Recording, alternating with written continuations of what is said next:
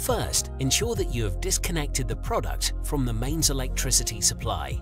With your product turned upside down, remove the blade bolt by holding the blade firmly with a gloved hand, and with a 13mm spanner, loosen the blade bolt by turning anti-clockwise.